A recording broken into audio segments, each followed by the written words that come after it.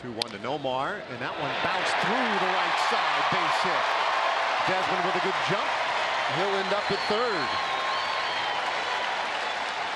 Pretty good start to this one tonight for the Rangers. Man, for about 50 years. But Mazara off the handle. This one into no man's land out there in left center.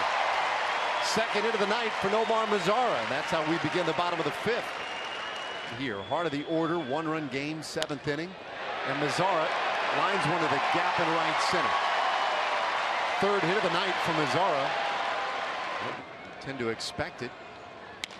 That one lifted into left field, base hit. Mazara is on. Well, if you need to know anything about Nomar Mazara, there it is right there.